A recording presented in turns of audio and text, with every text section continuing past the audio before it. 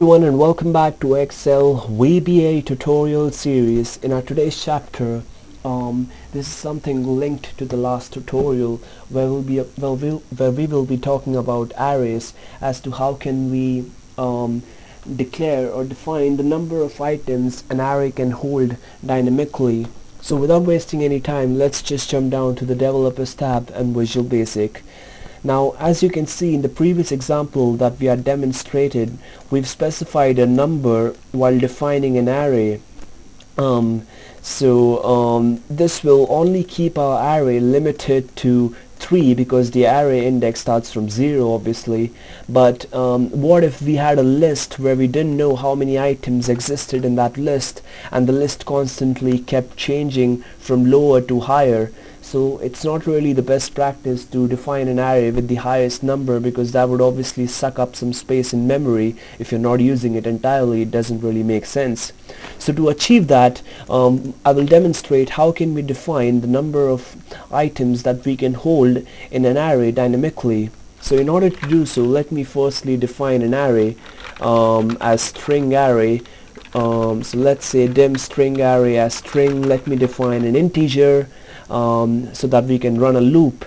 Now in order to redim this array to get the index in memory, what we will do is we will firstly run a loop. So let's say do while this workbook.sheets dynamic array dot cells, the row which we will assign is2, the first column dot value does not equal to blank. The reason we are starting this loop from row 2 is because that's where the name list starts from, as the row 1 is nothing but the header. Then let's keep on increasing the value of I as our loop keeps running, so that the row number will keep changing, and eventually the loop will reach on row number 5 and it will fail. It will fail, basically. That means the loop will end. In order to declare or redefine an array dynamically, what you need to write is redim the name of the array, preserve rather the name of the array and the index that you'd like to store in memory. So for our instance, we will say I minus 2 because we've declared I as 2 in the beginning. So when we do I minus 2, this would basically start the index from 0 for our array rather than us starting from 2. That doesn't really make sense. So this is how pretty much it will keep redefining this array, and since the loop will run 3 times, it should define the array from index 0 to index 2, and it will give it a capability of holding up to 3 items in it.